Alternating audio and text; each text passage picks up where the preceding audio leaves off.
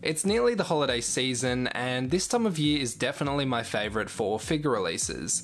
Here's a list of the top 10 figures released in November, and to start it off is one that I'm hoping is going to be in my Christmas stocking this year.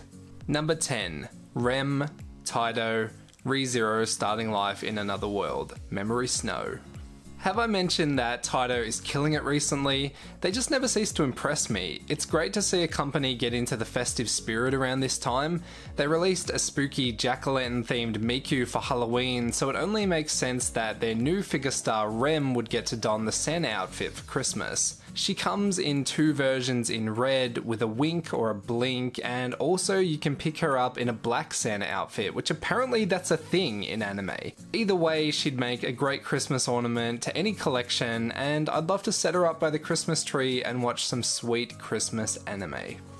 Number 9. Hatsune Miku, Max Factory, Project Diva 2nd. This is Miku in her vintage dress outfit, which appears in the game Project Diva 2nd. I think she's most known for her wearing it when she sings the song Romeo and Cinderella, which is actually a pretty good song as far as Vocaloid music goes. I'm not really into that sort of thing, but I am into Hatsune Miku, which I know doesn't make a lot of sense considering I don't really like her music, but I'm sure I'm not the only one who likes her for more than that. Because hey, she's a multifaceted girl. Well, artificial, virtual girl.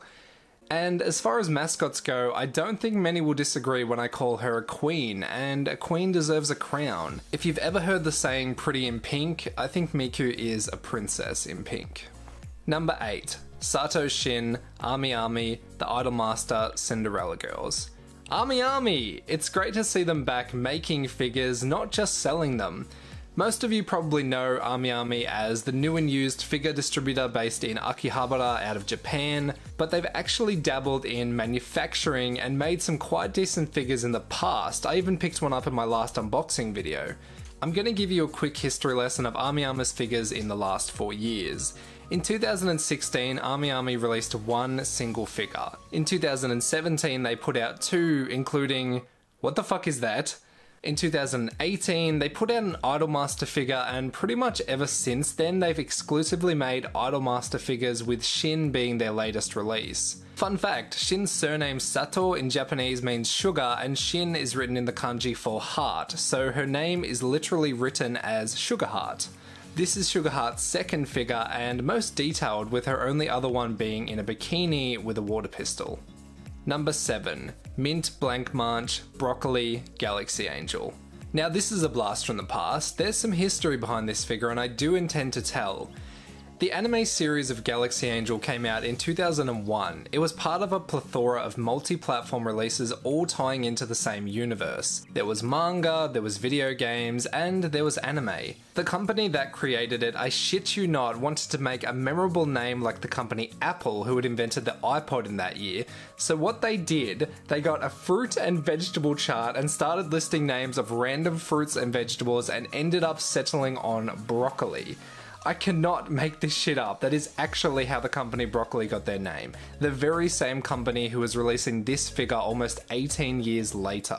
I know there must exist some old school fans of Broccoli's flagship series. I personally am somewhat of a fan, and for the veterans, this is definitely the definitive figure almost 20 years in the making.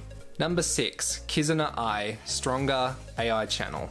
If you don't know, Kizuna Ai is a virtual YouTuber, and she was definitely one of the first, but maybe not the first, as she claims to be. She has a couple of YouTube channels, which we'll get to the other one a bit later, but on her main channel she basically sings, dances, vlogs, and just shows off her personality, her virtual personality. I honestly find her quite entertaining to watch, especially when she shows her sassy side, and she's somewhat of an enigma, especially in Japan. So as you can imagine, figures of her have started being created, with 26 and counting so far.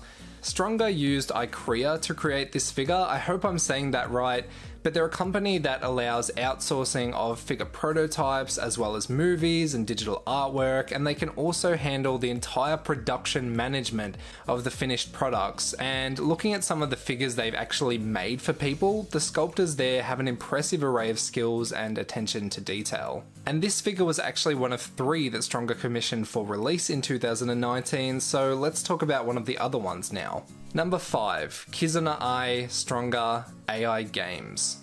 The outfit of this figure comes from her gaming channel, which is literally comprised of Let's Plays. It's a pretty weird concept considering she's not actually a tangible person and physically has no body, but it pretty much plays out just like any other channel. Kizuna Ai makes commentary over the top while playing the games, but they do a decent job syncing everything up. I've actually watched her play the Taiko no Tatsujin rhythm games in Japan, and they actually animated her doing the drum movements, which it was believable enough. You can see on the back of her jacket there's the YouTube play button, and she also has a pair of headphones ready to go, and I probably prefer this figure to the last one. I really like how they did the face with a little bit of blush, and I believe these pouches are to hold phones or games. I have no idea, but she has a cool Pokemon trainer kind of design.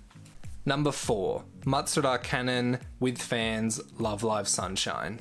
The company that made this figure is a collaboration between Bandai Namco's art division and Good Smile Company, with the latter's artisans handling production. And the project's name is pretty damn cool, with fans, but more accurately would be with Love Live fans, because almost all of the figures to come out of this project have been from Love Live. But the important thing about this project is not only does this figure come with the quality assurance the Good Smile Company almost guarantees, it's also backed by Bandai's vast wealth in the industry, who seem to have connections in places that even Good Smile Company can't reach. The reason that's important is the vast majority of Love Live figures released up until now have been prize figures, but Love Live has some of the most hardcore dedicated fans that I've personally ever seen. Collectors desperately wanted high quality scale figures, and that's what this team up aims to produce.